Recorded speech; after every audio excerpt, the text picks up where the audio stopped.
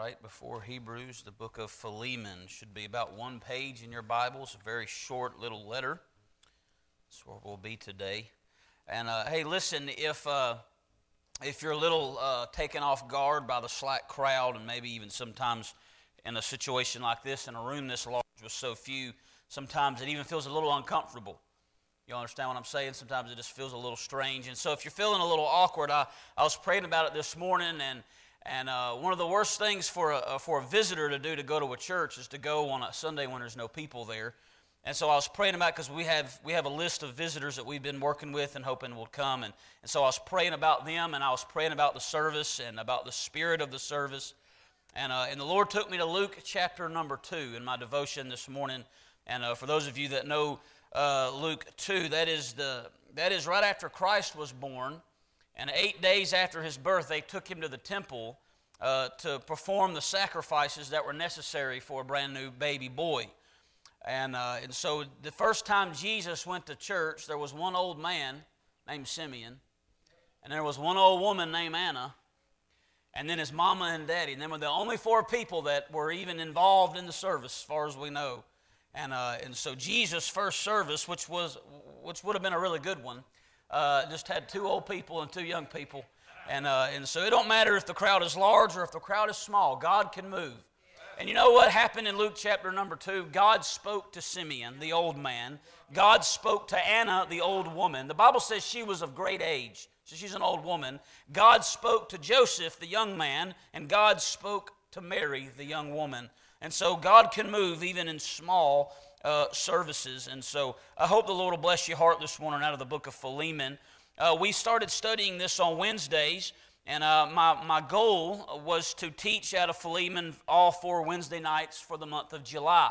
And many of us have committed together to read this little letter every day. How many of you have been doing that? Been reading Philemon every day? And so I wanted to bring this lesson. I taught it Wednesday night, but I wanted to bring it to you this morning and revisit it a little bit and go over some of these things we find in the letter of Philemon. Now, by show of hands, how many of you are familiar with this book of the Bible? You know what's going on here. All right, what's going on in the book of Philemon is the Apostle Paul is in prison in Rome. And there is a man in Colossae named Philemon who has a slave that has stolen from him or done something to him, excuse me, and has run away, and he has ran and found Paul there in a prison in Rome. And his slave's name is Onesimus. We learn that in verse number 10.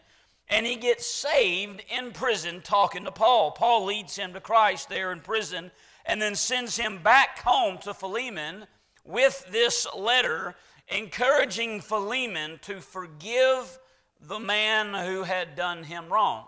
That is the essence of the book. It is forgiving somebody that's done us wrong.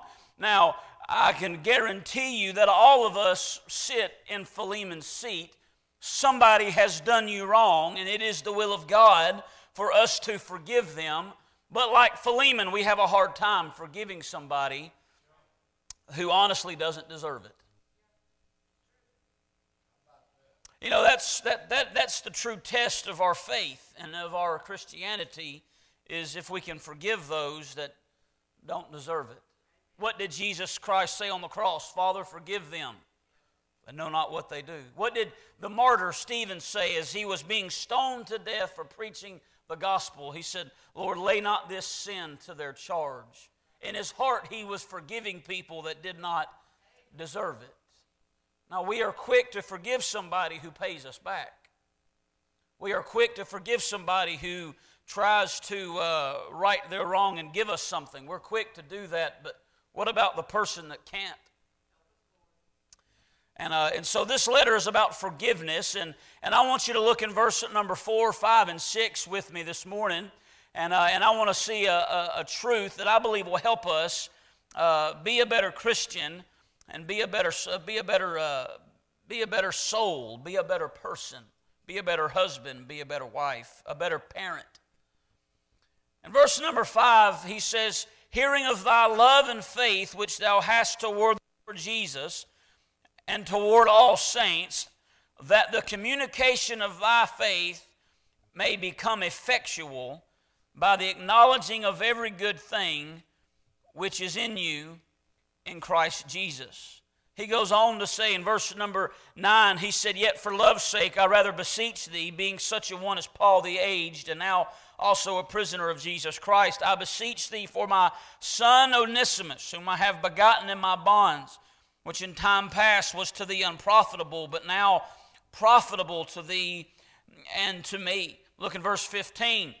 He says, For perhaps he therefore departed for a season, that thou shouldest receive him forever, not now as a servant, but above a servant, a brother beloved, specially to me, but how much more unto thee, both in the flesh and in the Lord. If thou count me therefore a partner, receive him as myself.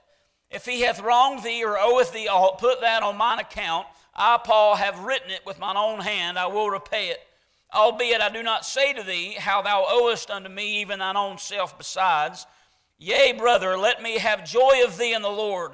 Refresh my bowels in the Lord. Having confidence in thy obedience, I wrote unto thee, knowing that thou wilt also do more than I say. So he writes to Philemon to forgive this man Onesimus. And I'm going to take my text in verse number 6 that he says that the communication of thy faith may become effectual. And so his goal is for Philemon to become effectual.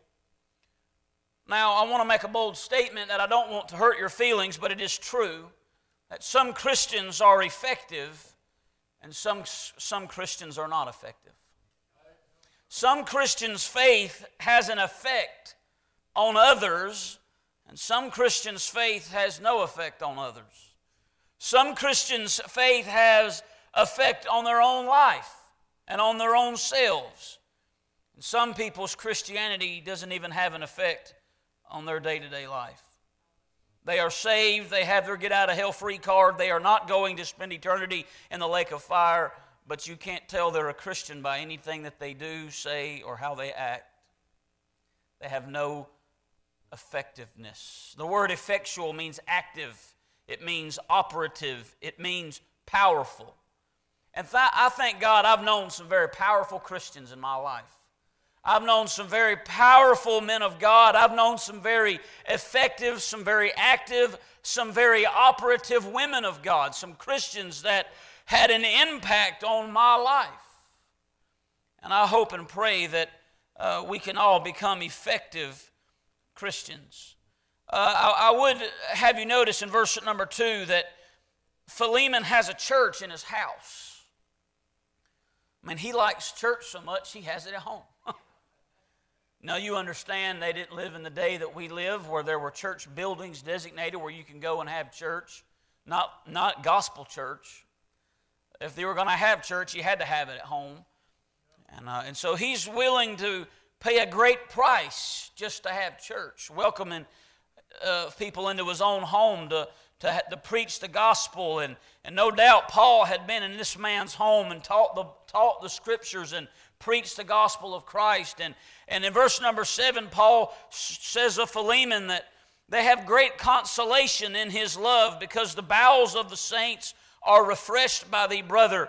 And this man, Philemon, was good to people. He was good to Christians, and he has a church in his house. And I'd say he's got a good list of good deeds, wouldn't you? Would you agree with that? Yet all of that becomes ineffective over one lost relationship. All of the good things he has done become ineffective if he can't forgive somebody who's done him wrong. All of the services he's had in his home, all of the messages Paul has preached in his living room, all of the people that he has refreshed and been a blessing to, it all becomes ineffective over one lost relationship. It'll taint. If he can't forgive this man, it will taint his name. It'll taint his testimony. It'll taint the ministry. It'll taint the work of God. The church in his house will become known as the church that doesn't forgive. It'll become known as a church led by a man that cannot forgive somebody who done him wrong. Now, no no bones about it, Onesimus done Philemon wrong. Verse 18, he says, if he oweth thee aught, or if he hath wronged thee. And he has been wronged by somebody, just like you have been wronged by somebody. But isn't it just like God to let all of those things come to a head and fall on one lost relationship? I know a whole lot of Christians who have done a whole lot of good, but it's all been tainted and tarnished by bitterness. I mean, I know Christians who have gone to church for 100 years, for 50 years. That's close. But I know men and women that have been in the ministry and been in an independent Baptist church for their entire life, and they have worked on buses, they have taught Sunday school, they have done all these things, but towards the end it all comes down to they just can't get past what so-and-so said or what so-and-so did. And all of their good works and all of their efforts and all of the giving and all of the going has all been tainted by unforgiveness. Even though the Bible is so clear and it is so pointed to forgive those. And Jesus even said in Matthew that if you don't forgive your brother, why should Christ forgive you? And it becomes tainted by unforgiveness. But the flip side of that is, while one lost relationship can make him ineffective, one restored relationship can make him more effective than anything else he's ever done. Most of you have probably at least heard of Philemon in this letter about forgiveness, but I bet you hardly any of you knew he had a church in his house. And I bet hardly any of us knew that he was a man of consolation like Barnabas. Why? Because forgiving one man has outshined every good thing he's ever done. Look at verse number 15. Paul says, perhaps he therefore departed for a season, that thou shouldest receive him for how long? Forever. He said, God's given you an opportunity to do something eternal. And Philemon's gone down in history as a great man of forgiveness. And very little attention is paid to the fact that he had a church in his house. Very little attention is paid to verse number 7 about refreshing the saints. But how many sermons and how many books have been written and preached about forgiveness? Because it made him effective. And it is my wish for all of us that we don't just be Christians, but we be effective Christians. Effectual Christians. Christians that have an effect on other people and even effect on ourselves. There are 3 characteristics of effective Christians that I see in this text that I want to give you this morning, and I hope will be a help to you. In verse number 5, I want you to see effective Christians love. Effectual Christians love. He said, hearing of thy love and faith which thou hast toward the Lord Jesus and toward all saints. Effective Christians love. You're going to have to hit the button. There you go, brother. If you're going to be effective, you're going to have to love. And I want you to look closely at the verse. Hearing of thy love and faith which thou hast toward the Lord Jesus and toward, say the next 2 words, all saints. Not all these saints, all saints. Now you may not think that means very much, but if it says all these saints, then that love is very specific to a certain group of people. It becomes narrowed. Such as probably everyone in this room loves everyone in this room. But how much do you love the brother going to Victory Baptist Church this morning? How much love do you have for the people at Fairview Baptist Church this morning? How much love do you have for the people that were at the last church you were a member of? How much love do you have for the last pastor you sat under? It was not specific to a certain group of believers. It was to believers in general. It was to all that were in Christ, which is a very, very profound thing for Philemon to to believe and to feel in a day when such high walls separated race from race and bond from free and men from women and lost from saved. But this new faith in Christ made them all one. One baptism, one Lord, one faith, one salvation, one Spirit. It made them all one under Jesus Christ. And effective Christians love the believers even if they're a little bit different.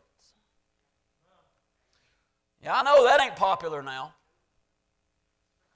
It ain't popular to now. It's popular to love sinners no matter what. It's popular to love and accept people no matter where they are. But if you believe one hair different from us, we can't really fellowship. If you don't have the right this and the right that, and if we don't line up just perfect, and if we don't dress the same. I was shopping for my wife. Can I just rant for a minute, y'all okay? I was shopping for my wife. I can pick out a suit, but I'm not real good at picking out purses and stuff. And it was supposed to be a surprise, me and Mason, and we were at the mall shopping, and this lady just happened to be standing by there, and I had the purse picked out, and I was trying to get the shoes. And I had 2 pair, and I couldn't decide. And this lady just happened to be standing there, and I said, "Ma'am, which shoe goes best with this purse?" And she said, "Well, what's it for?" And I said, "Well, my wife's going to wear this to church." And she said, "What kind of church?" She said, "Is it a contemporary church or a Baptist church?"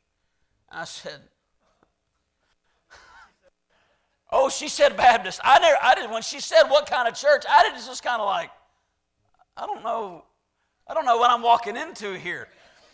And I was really wishing my son wasn't with me, but because I really wanted anyway. But so she said, "What kind of church, contemporary or Baptist?" And I wanted to say, "What's that matter? What does that matter? Why can't we all wear? Why does it matter what we wear?" I think you ought to wear your best to church. That's what I think. But I don't know. Anyway, I said, "It's a Baptist church." And she said, "Those." She said, you need to get those. Don't get the other ones." She said, "That would be okay if it was a contemporary church, but not for a Baptist church." And that just goes to show you how divided we are. We are so divided, even in the faith. We disagree on so many points, and I understand doctrine is doctrine, and it is worth dying over. And you can't read Baptist history or church history without seeing the amount of blood that was shed for doctrine. I'm all for doctrine. I'm all for being right. But effective Christians love. Now look in the verse now. Hearing of thy love and faith. So we will quickly see that love comes before faith.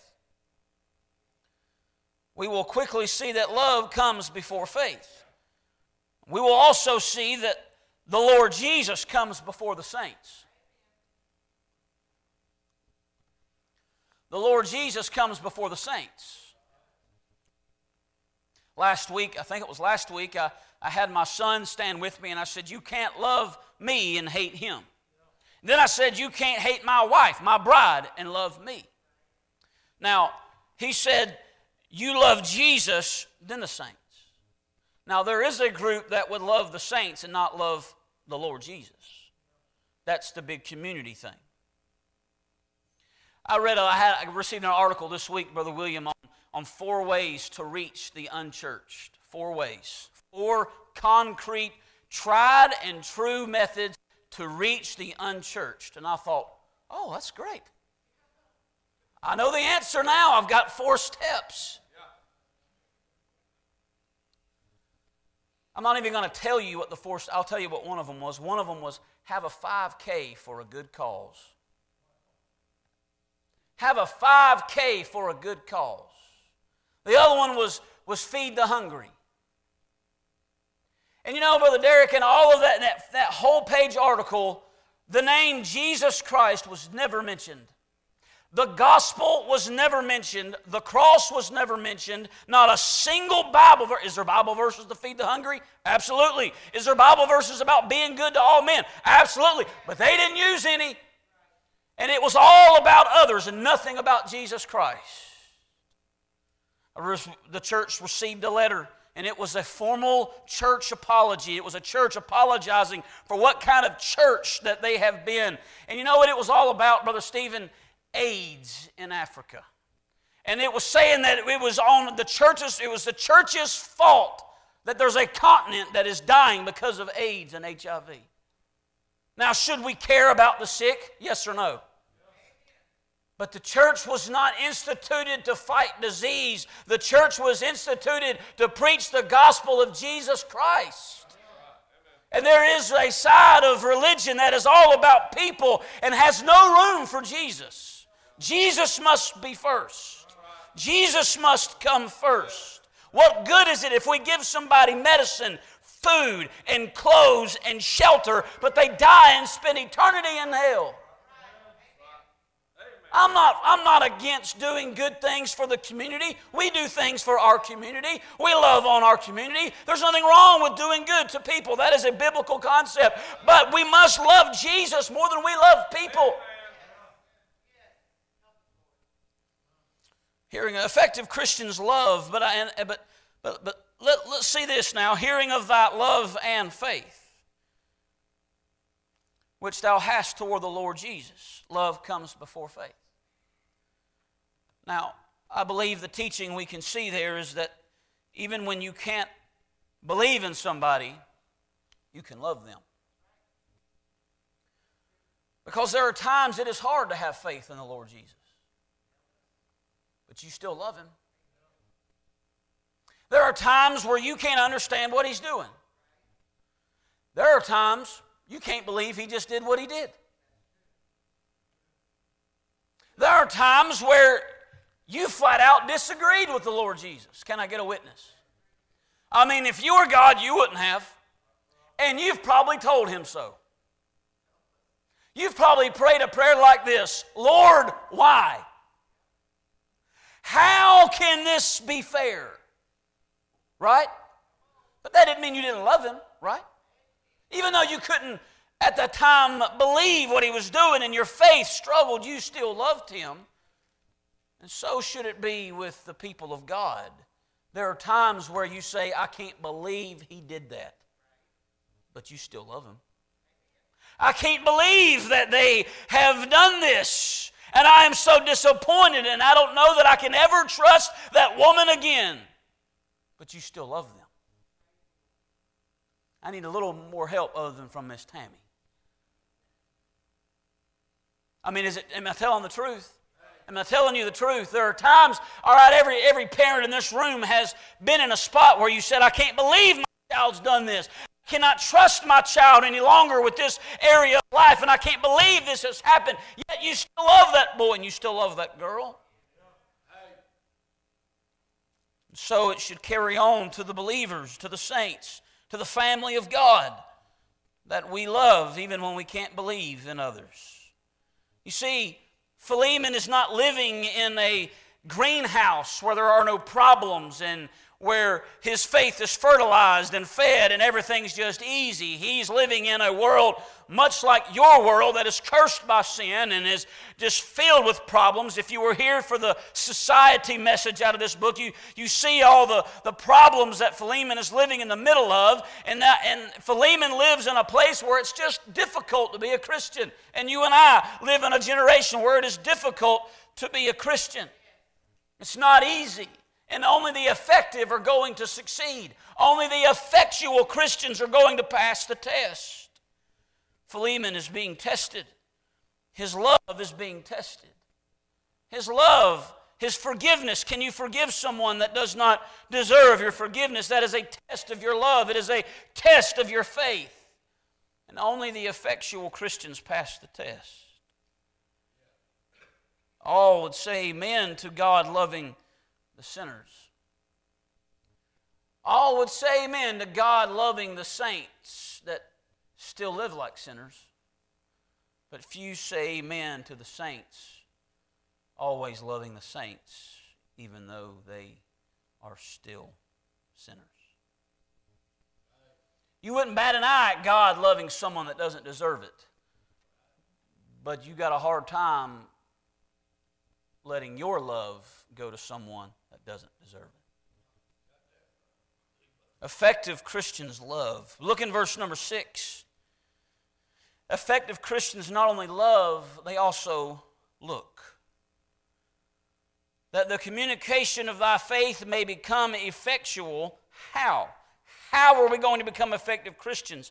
By acknowledging of every good thing which is in you in Christ Jesus. How are we going to become effective Christians? By acknowledging or by looking at what God has put in you. When you got saved, He put some things in you. He planted some things in your heart. The Holy Spirit of God moved into your heart. And then the fruits of the Spirit, which are love, joy, peace, patience, long-suffering, temperance, so on and so forth. God puts some things in us, and only the effective Christians that can forgive, only the effective will look inside at what Christ has put in them and not ignore it. The opposite of acknowledging is to ignore. How many of you don't say amen, how many of you have ignored a conviction? How many of you have ignored a nudging of the Holy Spirit? That voice on the inside that tells you to call so-and-so and make things right. That voice on the inside that prods you to make an apology. That voice on the inside that prods you to do something Christian. How many of you have ever ignored that? Oh, if you're honest, every hand would go up if we were going to do it out in the open. And he says, I want you to become effective or effectual, and you're going to do it by looking at the things God has put in you. And he says, every good thing. Every good thing. Just turn to the book of Galatians. Let's look at these good things that God's put in us. Right before the book of Ephesians, Galatians chapter 5. Every good thing. While you're finding that, I will make this statement. There are many fruits of the Spirit. Sometimes we have one dominant fruit and the other goes unused. It is almost like the other fruits aren't even there. Galatians 5 and verse 22, but the fruit of the Spirit is love. The fruit of the Spirit is love. Well, we could just stop there and just focus on the love that God put in our heart, but that's not what Paul said to do. He said, I want you to look at every good thing. So look at love. Look at joy. Look at peace. Look at long-suffering. You know what long-suffering is? It means to put up with somebody. It means to forgive and then forgive again and then forgive again and then again and do it for a long time. Long-suffering. Gentleness. Look at goodness. Look at faith. Look at meekness. Look at temperance. Self-control. Against such there is no law. Look at every good thing. Don't just look at one. Acknowledge every good thing that God has put in you. Now, Paul said in the book of Romans, he said, I know that is in my flesh that in me dwelleth no good thing. Paul said, there's nothing good in me. Yet he tells Philemon to look at all the good things that are in him. Then he says, in Christ Jesus. Because the only good thing in you is Jesus. If there's any good in you at all, Jesus put it there. If there's any goodness in you, if there's any love, or if there's any joy, if there's any peace, if there's any long-suffering, the Son of God put it there. We are to look at what God has put in us. Oftentimes we will say, I'm just not that kind of person. I'm just not that forgiving. I'm just not that patient. I don't have that in me. Well, if you're saved, you do. If you're saved, you do. The other day, me and my son were on our way to the hardware store, and he wanted to know how big the thing is we were after. And I was driving. I said, about the size of your hand. And he looked at his hand, and he said, wait, your hand or my hand? Because if we're getting something the size of my little boy's hand, we're going to get something quite small. But if we're getting something the size of his daddy's hand, we're getting something a good bit bigger. And a lot of times when God brings us to a test and we have to forgive somebody, we look at ourselves and just say, I'm just not that kind of person. I just can't let things go. I don't have the kind of patience. I don't have the kind of heart. I don't have the kind of depth. I don't have it in me. I know you don't have it in you, but it is in Jesus. And quit looking at your small hand and look at your Father's hand and forgive the woman, forgive the man, let the bitterness go and move on with life and find a way to love again. But you're going to have to stop looking at you and look at Jesus. Look at the good things of Jesus that are in you. Effective Christians love. Effective Christians look. But I want you to see this last thing in verse number 16. He says, not now as a servant. I want you to receive him not now as a servant. That's how he left. Receive him as a brother beloved. A brother beloved. I want you to forgive him, receive him back, but not how he left. I want you to promote him from servant to brother. Because effective Christians not only love and look, effective Christians lift. They lift others up. And he said, I want you to take Philemon, Onesimus, and I want you to forgive what he's done. He says in verse 18, put it on my account. If he owes you, I'll take care of it. He cannot repay you. He cannot make it right, but I will take care of it for you. I want you to forgive him, receive him, but that's not all. Promote him. You see, we have it in our minds that forgiveness is just putting up with somebody. Just for the rest of your life, you're just going to put up with them. You're going to let the deal go, let it go, and then you're just going to tolerate them for the rest of your life. You're going to go to the family reunions. You're going to go to family get-togethers. You're going to go to church with them, and you're going to stay on the opposite side of the church. And we can go to church together and all, but that's about it. And we're just going to put up with them. But forgiveness is not putting up with them; it's putting them up. It is lifting them up. It is elevating them, and it is letting go of all everything that they ever owed you. It is changing the relationship status, and from now on, they are not master-servant. Now they're brothers. Now nobody owes anybody anything. Instead of expecting something out of Onesimus, now Philemon just respects him as a man and as a brother. And you can't tell me our churches can't use a good heavy dose of that. Oh, we'll let them come back to church, but it's never going to be the same. It's never going to be the same. Oh, we've all seen it. We've all been through it in church or in family.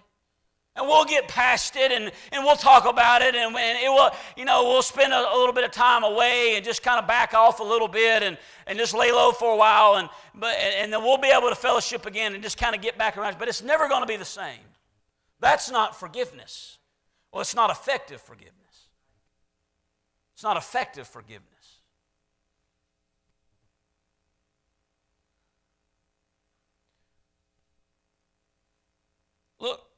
Look at verse 11. I hope this is making sense to you. He said, in time past he was to thee unprofitable, but now profitable to thee and to me. And as he closes the letter, he names some men that are with him. Look at verse 23. There salute thee Epaphras, my fellow prisoner in Christ Jesus. Say the next name. Marcus. You know who Marcus is? That's John Mark. That's Marcus, nephew of Barnabas, the guy that wrote the Gospel of Mark. You say, why is that a big deal? Well, because in Acts chapter 16, John Mark run off on them. Marcus left them. He bailed out on them. And then him and Paul and Barnabas were going to go on another missionary trip. And Barnabas said, hey, let's take Marcus with us. And he said, he ain't going with us. He'll quit. He'll leave us. And we can't have somebody quitting on us and leaving us. And the Bible says that the contention between Paul and Barnabas was so sharp that they broke up. And Paul took Silas and Barnabas took Marcus, and they went separate ways. The first church split. But later on, Paul will write to Timothy in 2 Timothy 4:11, and he'll say, bring Marcus to me because he's profitable. And at the end of this letter, somebody that Paul had pushed away, who had run away from him. Marcus had run away from Paul, just like Onesimus has run away from Philemon. And he's asking Philemon to forgive his runaway because Paul had forgiven his runaway. And he says now he's profitable. He's profitable. You see, Paul was practicing what he preached. He was practicing what he preached. These weren't just pretty words that sounded good. This was what he truly believed. This is how he really lived. And he had forgiven Marcus and brought him back into his fellowship. And it was no longer, well, I'll just tolerate you from a distance. He promoted him to his team and said, I want you with me. I want you to be a part of my ministry. I want to serve God with you. Oh, there's a lot of people you'll go to church with. You probably wouldn't go in prayer room with them.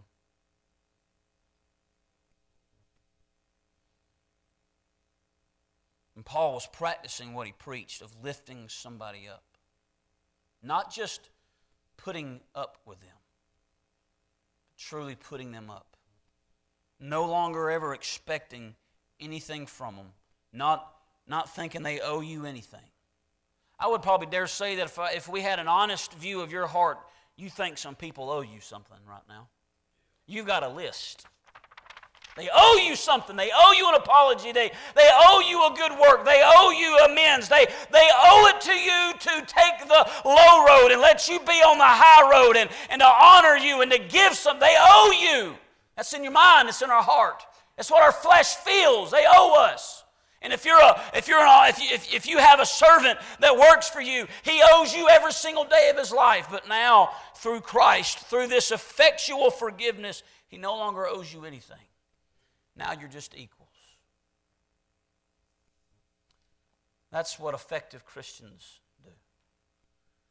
That's what effectual Christians do. They love always.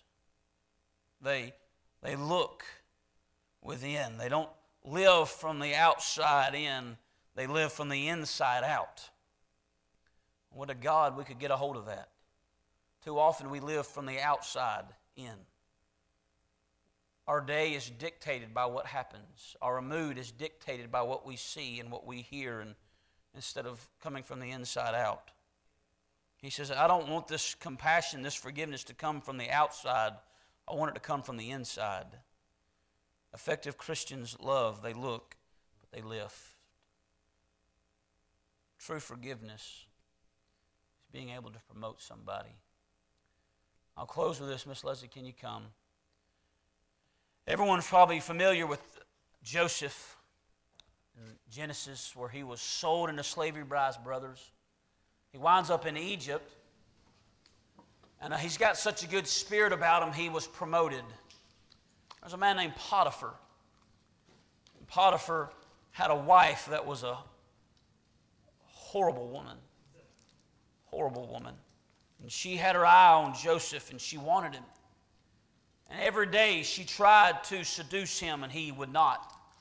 He said, this is wrong, I would never do that. And one day she caught him in the house by himself. And she laid her hands on him. And the Bible says that Joseph just took off running and left his coat in her hands, getting out of Dodge. Well, then Potiphar came home and she told a lie on him. She said, look, he came in to mock me, and look what he's done. He even left his coat when I hollered out. Potiphar took a hook, line, and sinker, put him in prison.